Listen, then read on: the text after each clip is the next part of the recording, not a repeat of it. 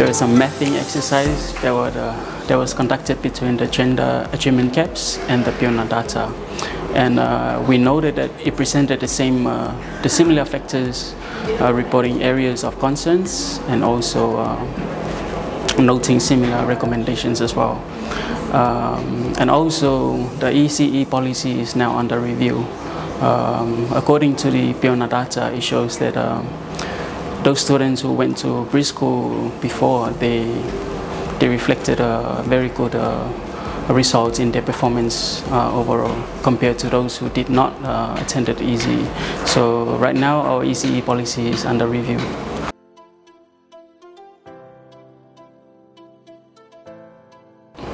Just a few months ago, there was an intervention was done this year for 10 districts in Samoa.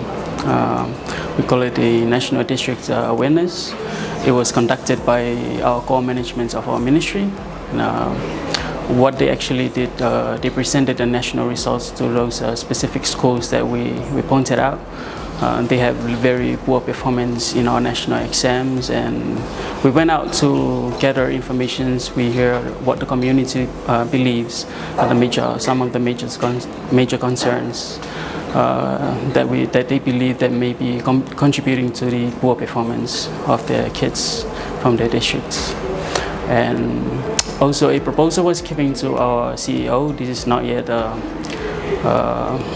approved for considerations of a national policy for all schools, including government schools, mission schools, and also private schools, to at least have a compulsory reading period every day.